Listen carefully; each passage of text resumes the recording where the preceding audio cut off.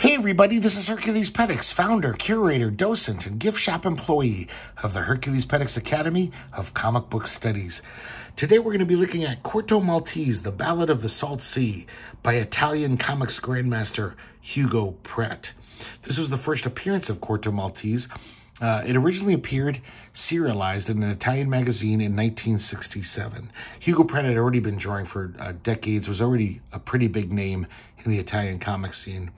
But when he put out this story, Corto Maltese isn't even the main character, technically. It's this woman, Pandora. But he was so charming, so likable, such an interesting character that, you know, he became the Fonzie, if you will. And within a few years, Corto Maltese was a sensation in Europe. And even to this day, he's one of the most beloved characters in European comics. This is published by Universe, an Italian publisher. This edition came out in 2012. There's now nice, big size, black and white versions of these published by IDW.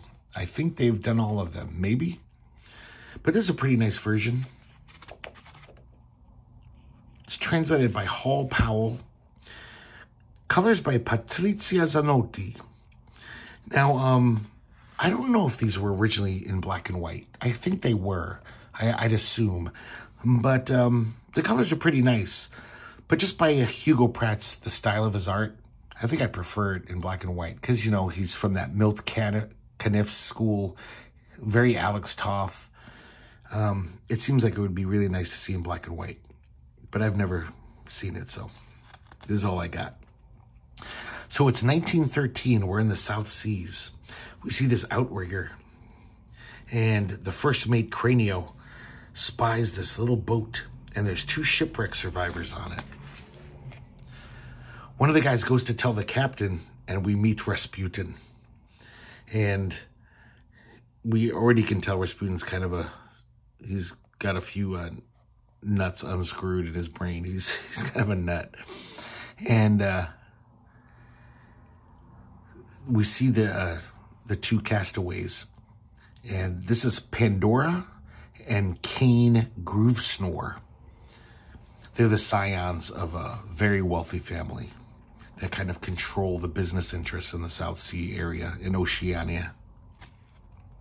So they decide to keep them as hostages and get a ransom for them.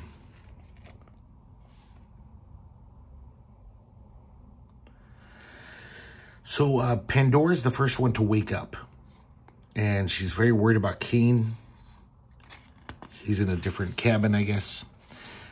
Rasputin enters her room and tries to get fresh with her. And she socks him. And then breaks this bottle and is threatening him. He smacks her. So we realize that Rasputin isn't just a little nutty. He's pretty fucking mean. He's a shitty dude. Then all of a sudden they see another thing on the ocean. It's this raft, and this guy is hogtied to it. And we quickly find out it's Corto Maltese, the very first appearance. Rasputin is kind of, obviously knows him. They know each other. But he's all like saying, I should just let you sink out there. Maybe I'll let you sweat under the sun a little longer. And he's just bring me up to the boat, you bastard. So he does. Turns out these guys both work for a very mysterious figure named the Monk. And the Monk is almost like this pirate king who kind of rules the criminal activity in the South Seas. He's based on this little island called Escondida. And from there, he has all these lieutenants and operatives who, do his crimes for him.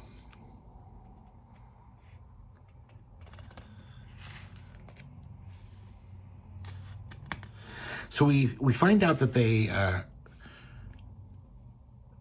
basically, the Monk has allied with the Germans. This is right before World War I has broken out, but all the the Allies and the Germans are already lined up against each other. War's about to start, so they're already getting ready, kind of. So they see a Dutch ship, and they fly an English flag. And Rasputin puts on an English captain's uniform. And when they get close, he asks for permission to board. The Dutch and the English were allies, so they agree. As soon as he gets on board, Rasputin shoots the captain and then proceeds to order his men to shoot the whole crew. And Corto is totally against it. He's like, what are you doing? It's like, just put them on a boat. We don't have to murder them. But Rasputin does. He's obviously he's like a psycho. Corto grabs a gun and puts it on Rasputin, and he says, I'm not going to let you get away with this. But one of his soldiers conks him on the head. Meanwhile, the Cain, the other cousin, finally wakes up, and he finds Pandora. And she fills him in on what's going on.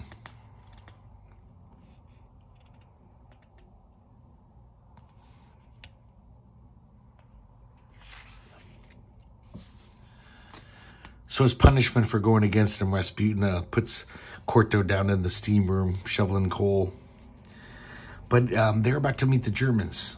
So he realizes it would look better if there's like 2 white lieutenants, European descent, captains or whatever. So he says, okay, get out of there. Rasputin would have probably left him down there for months if he could have.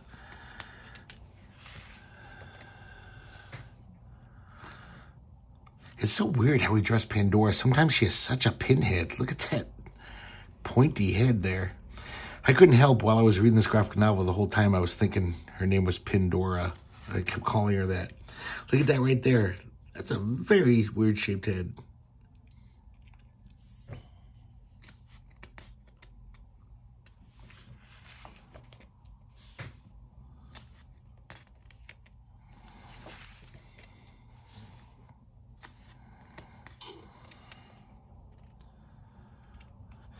We realize through their discussions that Rasputin and Corto have such a strange friendship. Like, they're at each other's throats. A lot of times, whenever given the chance, Rasputin will totally stab him in the back. But, and yet, it's like Corto is his only friend in the world. And deep down he knows it, even though he will sometimes attempt to murder Corto. And Corto is such an affable, likable guy. He always forgives him and actually will try to save Rasputin's skin, even though he knows that if he turns his back for a second, Rasputin might try to off him. So it's just a very strange friendship, if you want to call it that, because they're true frenemies. They're just as much enemies as they are friends.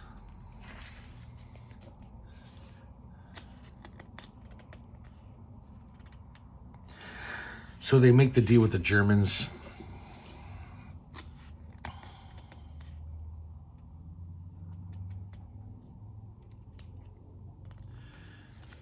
I'm sorry, Rasputin does. Because Corto was sent off with the 2 kids. They didn't want the Germans to find out that they had these 2 hostages. He kind of went upriver in this little catamaran, far from the German headquarters.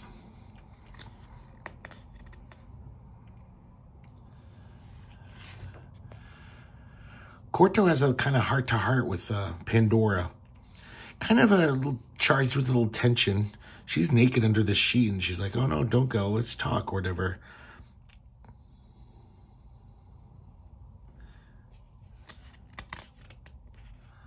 Man, sometimes, though, I don't know what the hell Hugo Pratt's doing.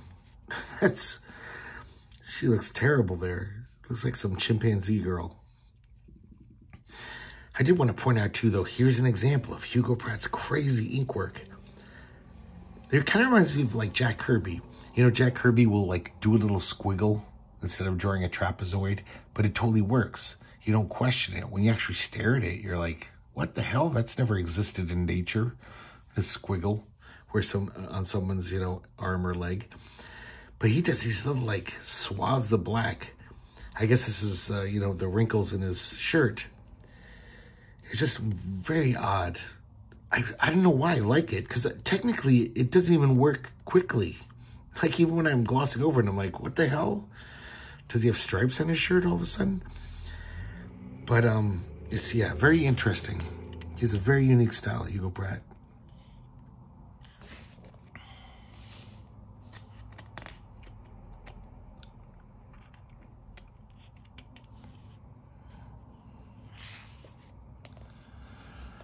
So I forgot to mention Cranio's on the catamaran with him, the first mate.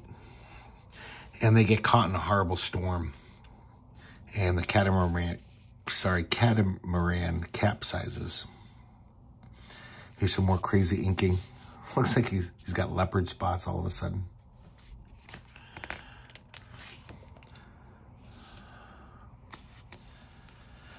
So everyone gets separated in the shipwreck. And the first one we see is Kane. He's washed up on the beach of this little island. And look how simple these seagulls are drawn. They're so good. It's just a few lines. So Kane is shouting for Pandora. He's very worried about her. Kind of assumes she's dead. And then he sees this youngster he thinks is a cannibal. The cannibal I'm sorry, he's not a cannibal, but this guy collapses. Kane drags him to this cave, and when he wakes up, turns out he's fluent in English.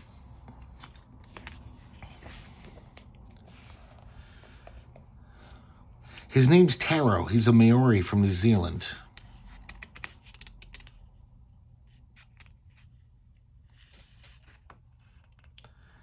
They look outside the cave and they see these natives.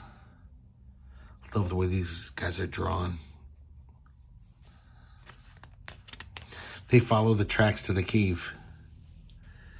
And they capture them and march them off. From the foliage, we see Corto watching this scene. And he says, "I'm glad to see the boy's been saved," which is kind of odd because he doesn't know who these guys are. Turns out they're not so nice. So he's going to try to find Pandora.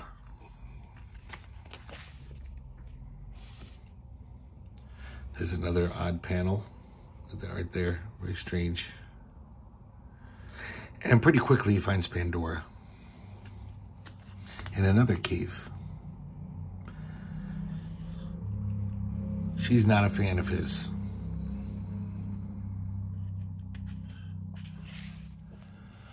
As far as she knows, Kane's dead.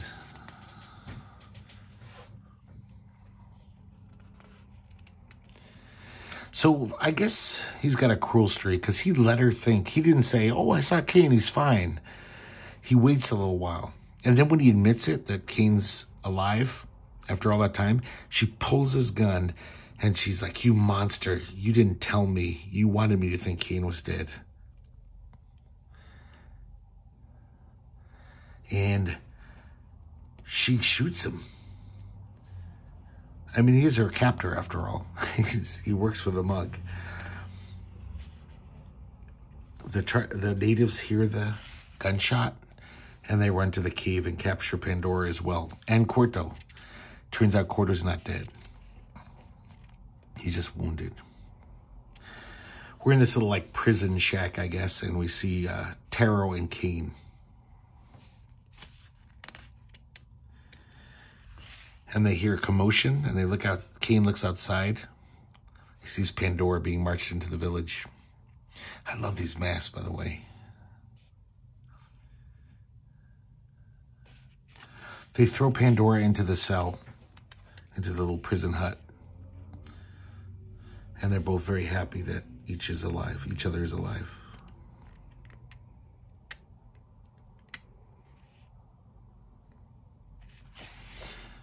She tells Kane how she shot him.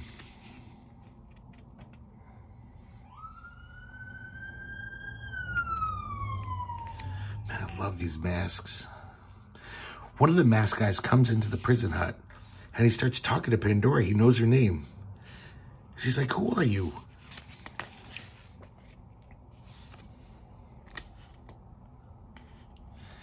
And he basically tells her that, you know, you kind of fucked up. Corto, if it wasn't for Corto Maltese, you'd be dead by now. He was the one who like convinced Rasputin not to kill one. He was going to kill one of them and get the ransom for the other. And he also, like, if it wasn't for him, we wouldn't have survived the shipwreck.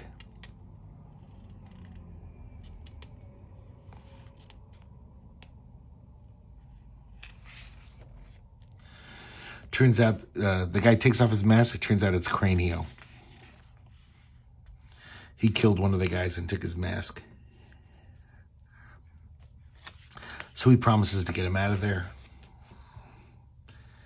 And they escape.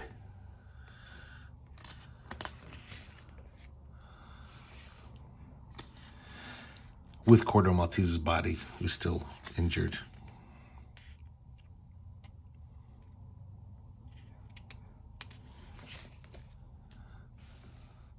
Some fun action stuff.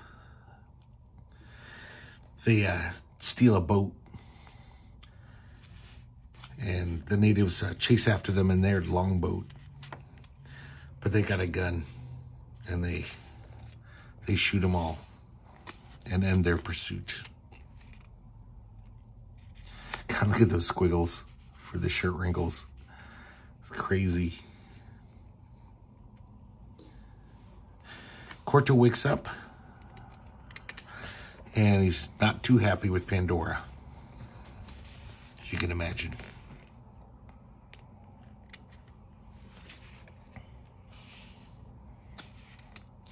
All of a sudden, a submarine surfaces. And it's Rasputin and the German ally of them, Sluter, Captain Sluter. They all come on board.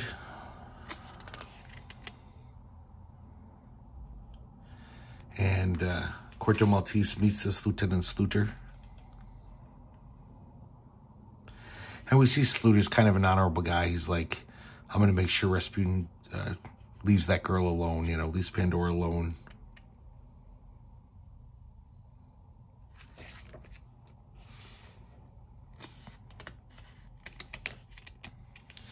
Sluter introduces himself to the two kids.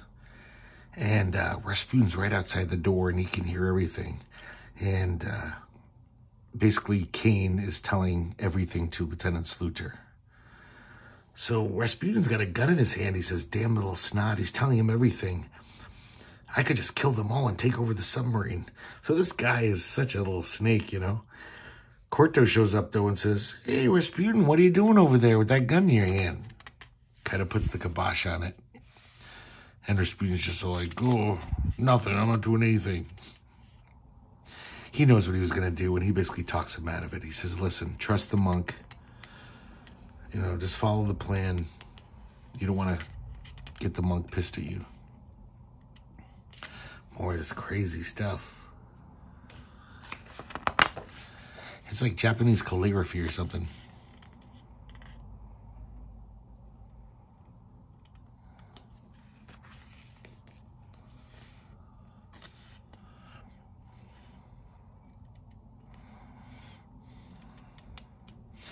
So, Corto Maltese and Pandora have a little discussion. They kind of make up.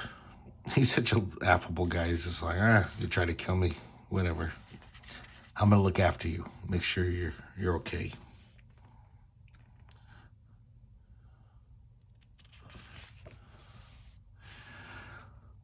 Sluter and Rasputin get in a fight because Rasputin was kind of implying that, like, oh, you got a crush on that Pandora. The reason why I got so angry is because you can already tell he kind of does.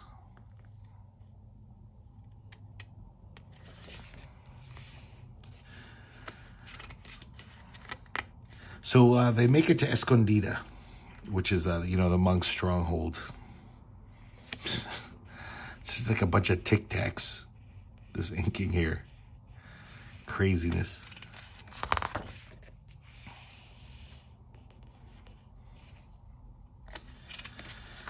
And Sluter also assures that Pandora that, he's looking out for her and Kane, and he's not going to let anything happen to him.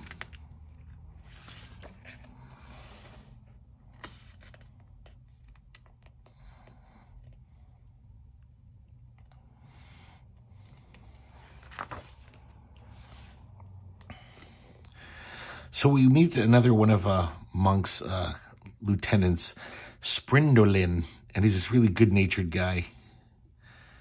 And he's kind of looking after the kids. He's in charge of taking care of them. So, Corto Maltese and Pandora get in a little car. They're driving around the island, and some figure here up on the hill shoots at them, kills the driver. The car goes careening off this cliff. Corto Maltese expertly twists his body and twirls so he can totally land into the water because he's pretty far up. Look at this crazy shading here as he's underwater. That is just really weird looking. He looks like a tiger. I'm sorry, a zebra. Look at that. So he rescues Pandora from the car wreck. As soon as they get to the shore, this octopus attacks Corto Maltese. Pulls him into the water. Corto's got a knife and he takes it out. But then he doesn't surface. So two of these natives dive down and they see that Corto's got his foot caught in a giant clam. So he frees Corto from the clam. They swim to the surface. And then all of a sudden a shark pops out. This is crazy. This is like aqua violence. They're getting attacked by every creature in the sea. Pretty soon a minnow is going to jump out and bite him on the ear or something.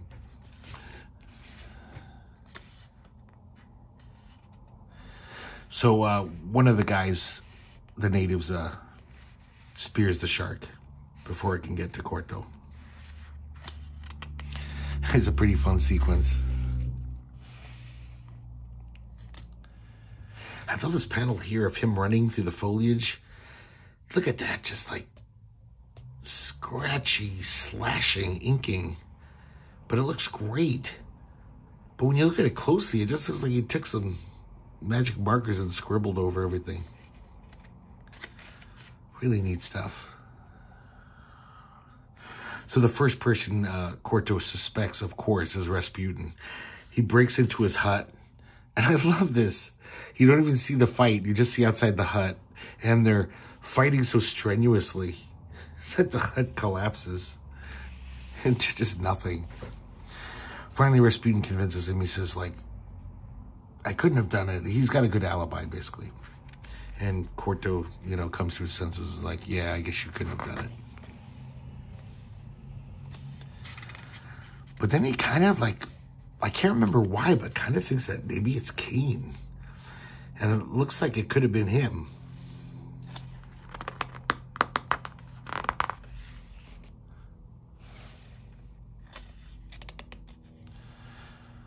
I like Sprindolin dressed up in a nun's habit to make Pandora feel more comfortable.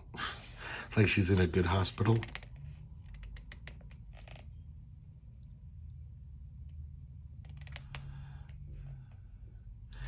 She tells Corto, she says, promise you won't do anything to hurt Cain. Almost as if she knows that he might be responsible. This is never really resolved. Unless I'm really dense and I miss something. But kind of confusing, a little bit of a story plot there. So now we finally meet the monk, the mysterious monk. Look at this guy.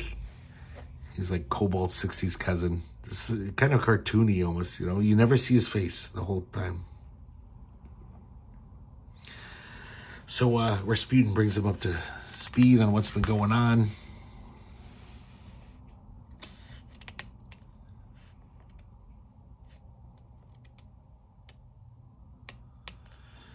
And we can tell by the way they're talking, he's in total control. These guys are they're pretty terrified of the monk, actually. They, they defer to him a lot because he's just he's their leader, absolute leader.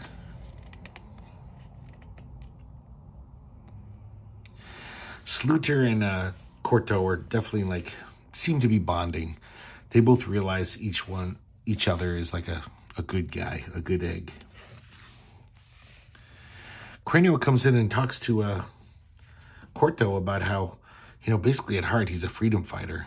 He's been, working for these pirates and working for the monk, but he wants to unite all the Oceania islands into a nation.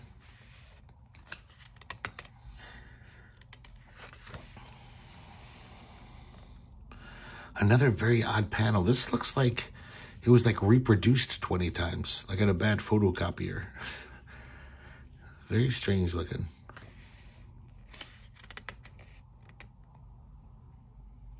So Rasputin goes to talk to Cain, and he says, oh, when I left my hut this morning after cleaning my gun, when I returned an hour later, the gun had powder traces as if it had just been fired. And he starts brutalizing Cain. He's like, it was you.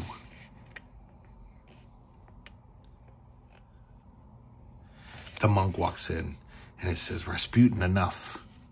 And he asks Cain his name. And he says, I'm Cain Groovesnore, sir, of the Groovesnores in Sydney. And the monk is totally silent for 2 panels. And then he says, Rasputin, you're totally responsible for this kid. Anything happens to him, something bad's going to happen to you. So he basically presses Cain for his whole story, his lineage. It's like, tell me about your parents and your uncle.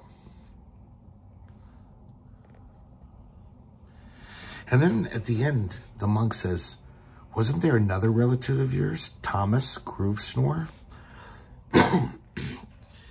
And Cain informs him that he had an Uncle Thomas. And supposedly Uncle Thomas died years ago in a fire that broke out during Uncle Taddeo's wedding with Aunt Margretha. That's, Aunt Margretha is the mother of Pandora. He says, that's all I know about him. Nobody talks about him. And there's another silent panel. And your Aunt Margretha. Aunt Margretha died when Pandora was born. And ever since, her husband has been taking care of Pandora.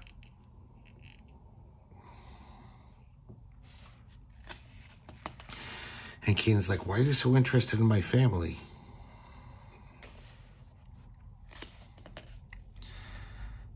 He starts giggling to himself crazily. He goes in to see Pandora while she's asleep. You know, she's still recuperating. And all of a sudden, he really goes nuts. He starts just yelling, no, no, no. And everyone in the settlement can hear him. Corto Maltese goes up to him to see what's going on.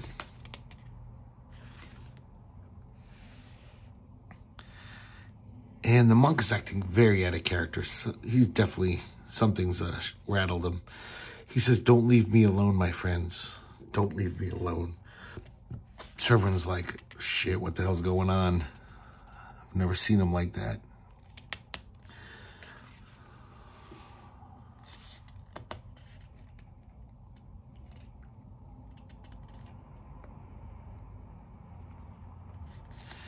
So I guess the monk has to go out on some mission, and he wants to leave Rasputin behind. And once again, they get in some little argument, and Corto Maltese has to knock him out because Rasputin's always plotting some scheme. He confronts the monk, Corto does, and he says, this seems like a bad idea, leaving Rasputin in charge. He's going to take all your treasure and just hightail it out of here. He's a snake, that guy. You can't trust him.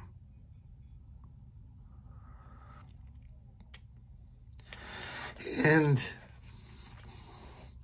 he basically also tells Corto, he's like, well, I don't want to leave you here to keep an eye on him because, you know, you might want to play Romeo with Pandora while I'm away.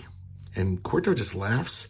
And the monk says, don't laugh. And then he freaks out and attacks Corto and starts strangling him, and then he throws him off this cliff to his death. And then to show how insane the monk is, instantly he's regretful, and he says, I've killed the only friend I had. What a miserable destiny I have. So he tells Cranial that he's going to stay behind the island and keep an eye on Rasputin, because, you know, he knows Rasputin's untrustworthy. And he leaves on the submarine with Lieutenant Sluter. Now we cut away to a destroyer in the Australian Navy. And we meet Ronaldo Groovesnore. Another one of the uncles of the 2 kids. And he's telling his first mate a story about how years ago he was shipwrecked on Escondida. He was washed up on this little island, and he met the monk. He treated him very well. He even said something like,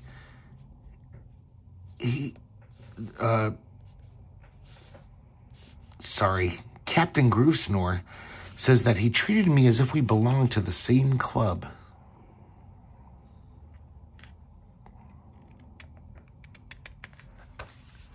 So they're out searching for the kids.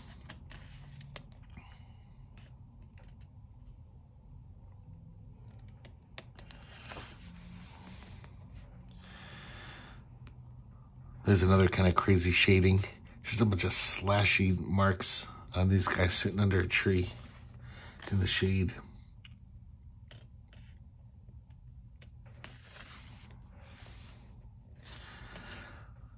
So now we're back on the Escondida. Cranio has a little chat with Pandora. Kind of gives her a little history of the monk, at least what he knows. And the reason why everyone thinks the monk is so old, centuries old, is because it's actually two guys. It was two guys. There was an original monk, and he was a priest who was excommunicated for selling slaves. After he died of leprosy, this new monk, took his robes and became the monk. So that's why it seems like he's just been around forever. But Cranio still doesn't know his identity at all. Nobody knows who the monk is.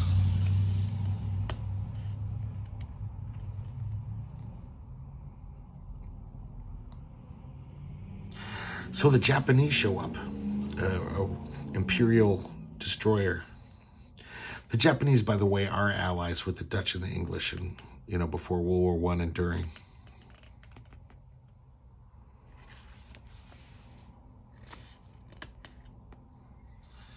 Meanwhile, Kane tries to escape, and the monk soldiers stop him. Rasputin shows up and socks him on the head.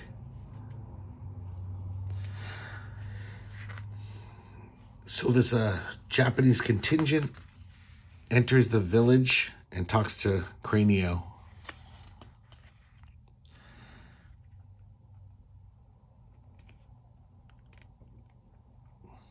Pandora's in this little hut being guarded, and she calls out. She's like, "Help me."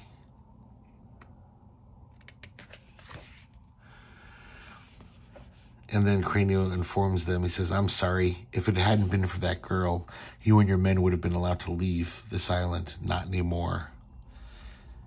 It's like, what are you talking about? You can't fight a warship. And Cranio blows a whistle, and they've got cannons. And they destroy the Japanese ship. They machine gun the Japanese soldiers. And Rasputin comes out to congratulate Cranio for a job well done. But then they start arguing because Rasputin wants to punish Pandora for what she did. And of course, Cranio is arguing with them. And Rasputin just pulls out a gun and shoots him dead. Man, I just noticed this. His nose. Look at that crazy nose. Totally reminds me of Nemesis the Warlock. How crazy that nose is. Bizarre.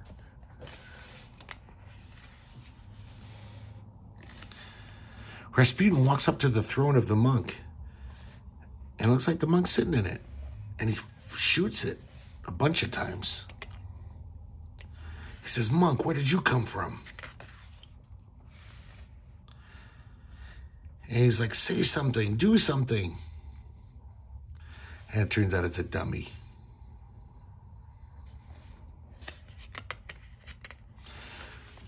Rasputin is a mad dog.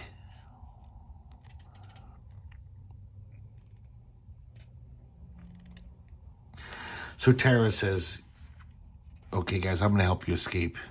This Rasputin's out of control." I'm going to get us a boat. We'll take off. While they're getting ready to escape, Tara reveals that Corto Maltese is alive. Cranio, before he got shot, he found him at the base of that cliff where the monk threw him off of, and has been nursing him back to health.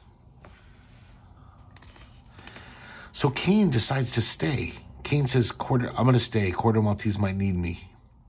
You guys take off.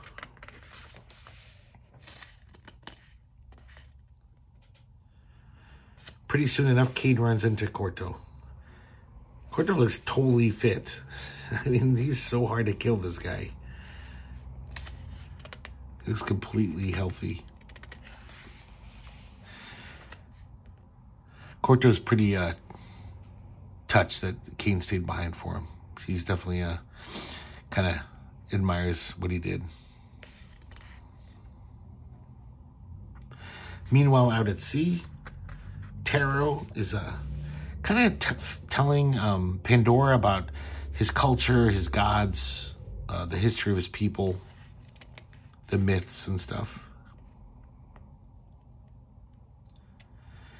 He says that the Maori, part of their navigation is that they kind of have this kinship with sharks, and sharks actually guide them through the ocean. We even see him, he even calls out to a shark, "Shark friend, lead me this way." And it does. Pandora's pretty amazed. Meanwhile, back at the sub, we see Captain Sluter, and the monk informs him he says, Escondida has not been replying to my radio messages for days now. We got to turn the sub around and go back. Something's going on.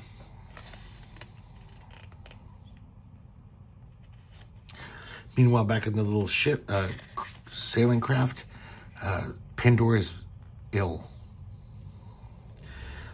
So Taro calls out to a shark and says, "Lead me to an island, quick."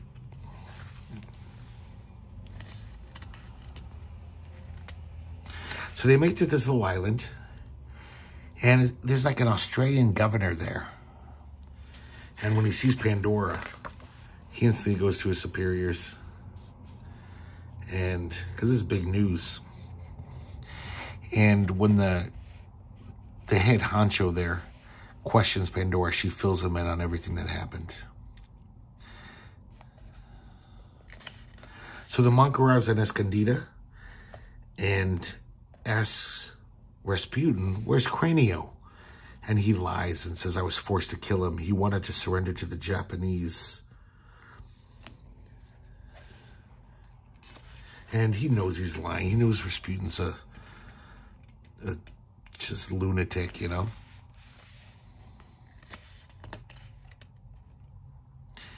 And he finds out that the Groove Snort kids have escaped.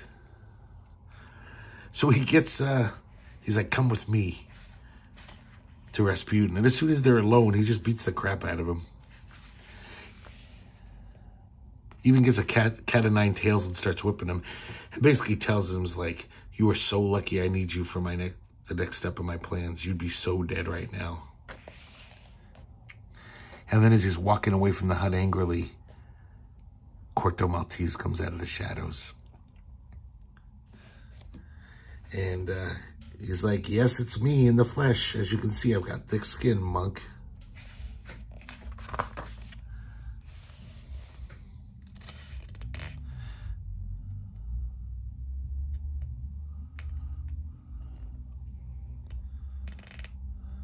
So he basically tells the monk what's happened, the repercussions of it.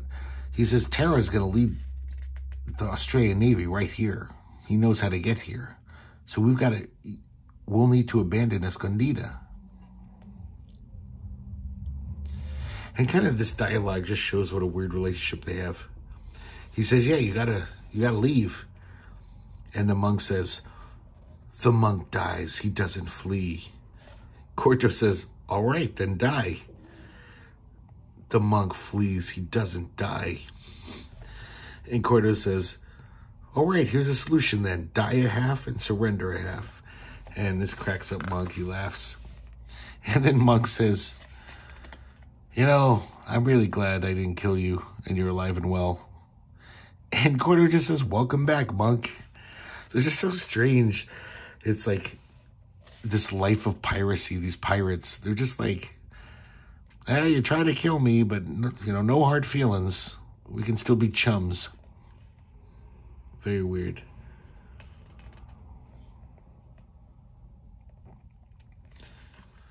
So the monk lets Kane free, even though Pandora escaped.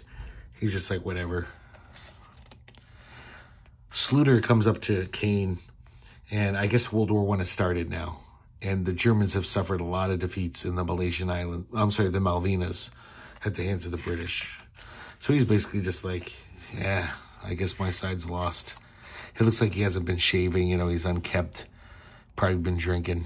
So it's like he's basically done with the war. He's like, I'm going to sit out the war in a nice sunny island here. Then he runs into Corto. They have a drink together and a smoke. And, yeah, these guys are definitely, they got a bond, you know. They both realize that they're honorable men. So now we're back with the Australian Navy and Ronaldo Gruesmore, the captain. And Taro is now in the Australian Navy. He's got a little uniform and everything. He's guiding them back to Escondida. And Pandora's there too as well. So meanwhile, back in Escondida, the monk talks to Kane. And he tells them that he wants Kane to come with him before they land. And he says, oh, as a hostage? And he says, no, it's because I love you. There are many things you still don't know. You're very important to me, Pandora too. And he says, is that why you flew into a rage when you first saw Pandora? And the monk says, it took me back many years to my youth.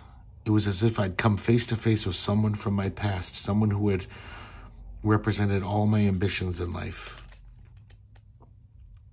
And he admits that he says, it's your Aunt Magritha, Pandora's mother. I was very much in love with her. But then he says, no more questions. Let's drop it for now.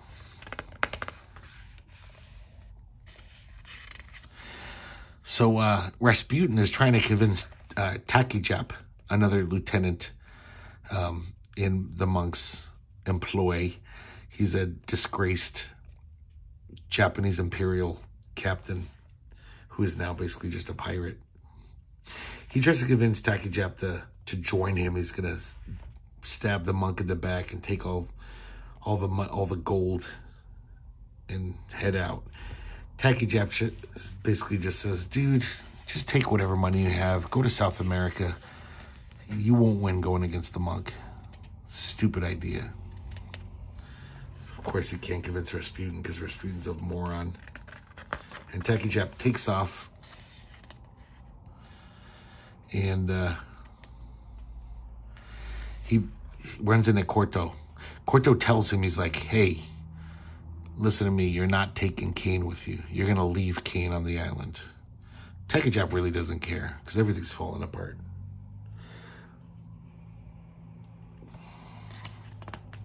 All of a sudden, the Australian Navy shows up way before they expected. So they all scramble to get out of there. Corto Maltese runs to Kane's bedroom and he says, you're gonna stay here. You're not gonna get on any ship, even though the monk wants you to. The Australian Navy would take good care of you once they land.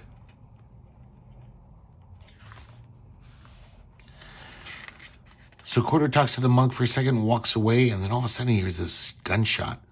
Runs back and he sees Lieutenant Sluter injured on the ground. Turns out it was the monk. The monk wanted a submarine. So Corto lifts him up and takes him to this cave. And I guess he knows some first aid because he saves his life.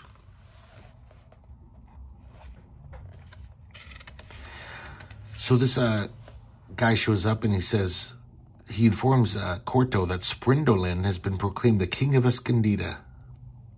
The monk and Takijap have already left.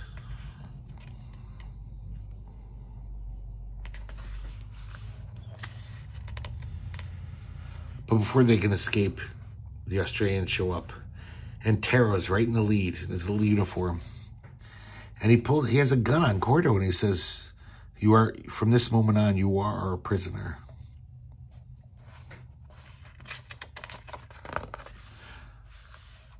And then they find Rasputin ludicrously dressed like this. He thought that he was going to be declared the king of Escondida, but no go.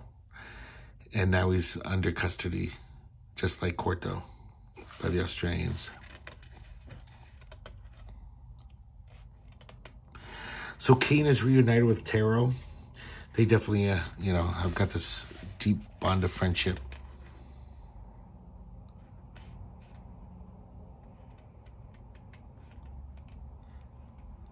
So the Groove Snore kids basically talked to their uncle, the captain, and they told him all of the good things that Corto did. So he gets a pardon.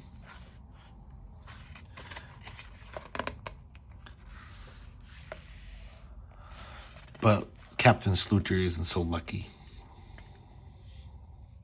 All of a sudden they hear this huge explosion. That's some pretty crazy shading there. Just the white light of the explosion and all these like splotchy blobs of ink.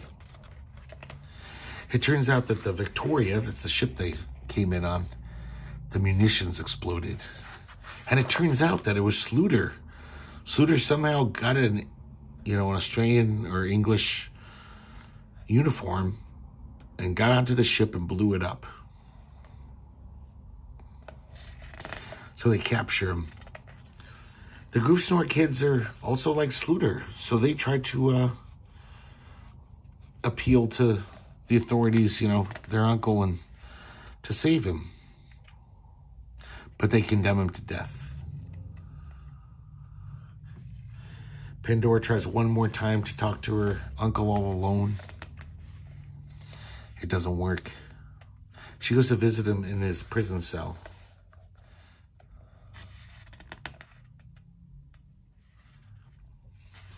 And then they come to get him. It's time for him to be executed. And as he's leaving, he just grabs her or approaches her and kisses her. She's all crying. And they march him off.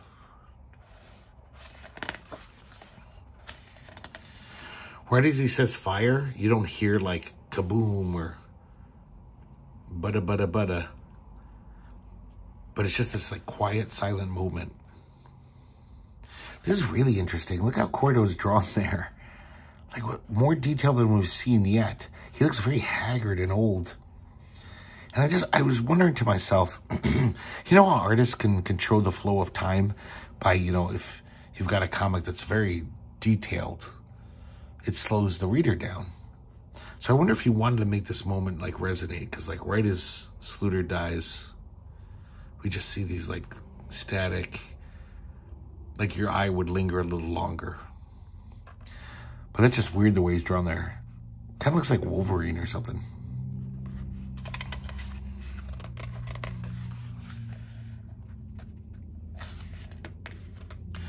So Kane and Taro, they go into Sluter's cabin, looking for some stuff they could maybe send to his family. Because Sluter, was a good guy, basically, even though he was on the enemy side. And they find a letter addressed to Corto Maltese. And he opens it up and reads it. And basically, Sluter's telling him the whole story.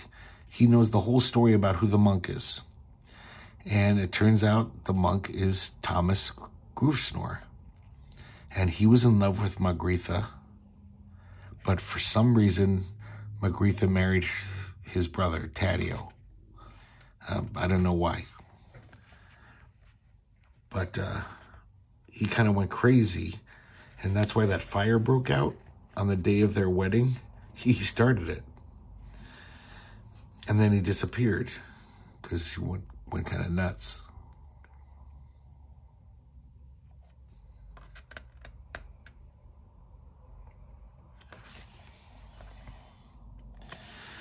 So he goes into Ronaldo Groove-Snore's office, and he's pretty pissed at him for killing Sluter, and he decides to blackmail him. And they get in this fight. They duke it out, but Corto wins because he fights dirty, punches him right in the nuts here.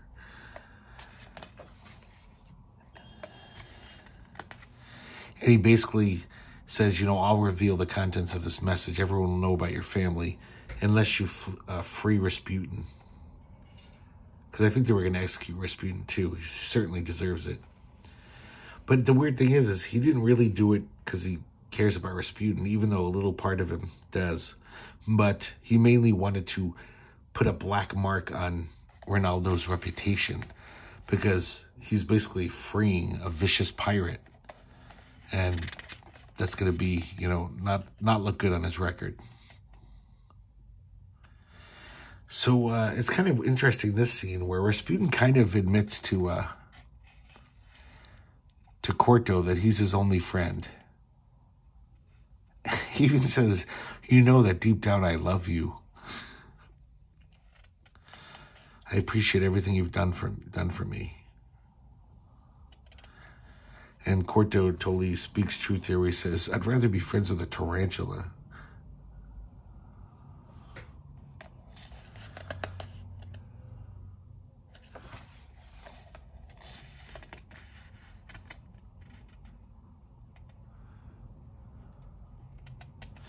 So he says goodbye to Sprindolin, who's now the king of the island.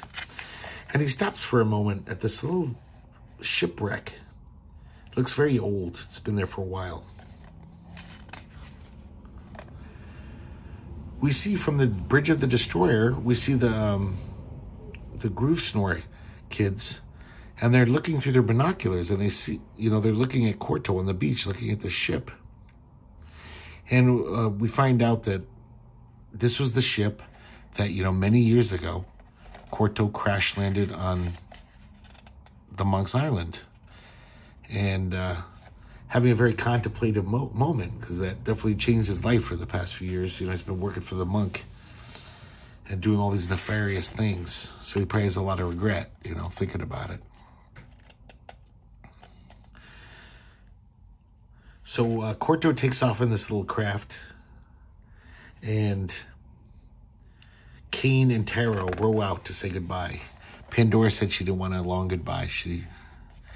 I don't know, a little too emotionally raw or something. But when he hears that, he sails the ship next to the destroyer. He wants to say goodbye to Pandora. And he kind of admits his affection for her. He says, how beautiful you are. And they have this moment, silently look into each other's eyes, and she just says, I'm not coming with you, Corto Maltese. And he says, I know. And they have a sweet goodbye, a sweet farewell. But then Tara says, hey, can I ask you something, Corto? Can I come aboard your ship and join you on your further adventures? And he says, sure, climb aboard. You're the best navigator I've ever met. And so Tara says goodbye to Kane.